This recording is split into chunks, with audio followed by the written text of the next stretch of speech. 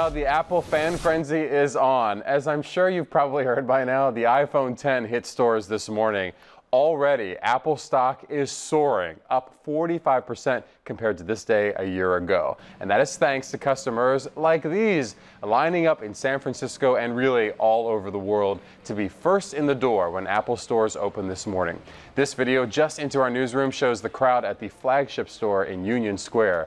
And in Apple's own backyard in Palo Alto, it was even more of a frenzy thanks to one very special guest. ABC 7 News reporter Matt Keller live at that store. Matt, tell us how this was kicked off this morning.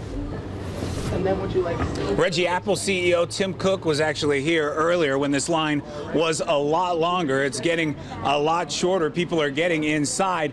Actually, a few people actually waited days to get inside and be the first ones in the Apple store this morning. They all said it was worth it. If you didn't know, Apple CEO Tim Cook was at the Palo Alto store on University Avenue this morning.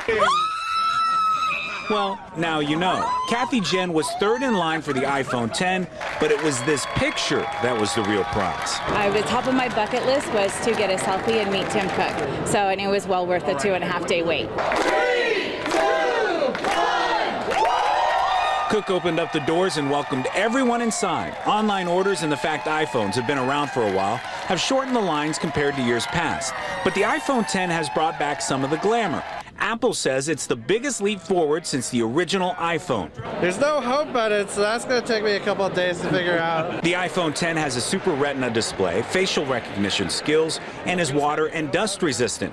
David Cazares was the first in line Tuesday night. It was everything I imagined it to be. It's a perfect phone. I love it. I love it. The iPhone X is the most expensive iPhone in history, starting at $999. David Cazares says someone offered him $5,000 to give up his seat.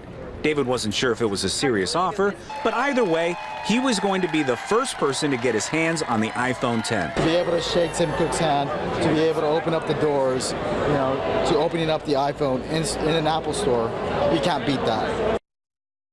And if you don't want to come into the store, you can always buy online. I just checked, and the Apple website says the iPhone X will ship in 3 to 4 weeks. Reporting live in Palo Alto, Matt Keller, ABC 7 News. Then you don't get to meet Tim Cook. Okay, Matt, thank you. Apparently, a small group of thieves decided they couldn't wait to get their hands on the new iPhone X, and they wanted it for free.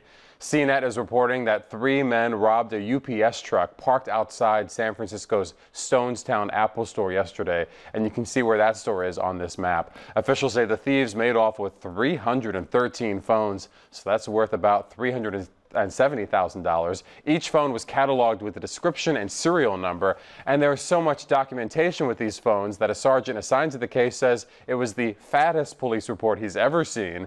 The good news is, people who plan to pick up their pre-ordered phones at that location will still get their devices. The thieves are still on the loose.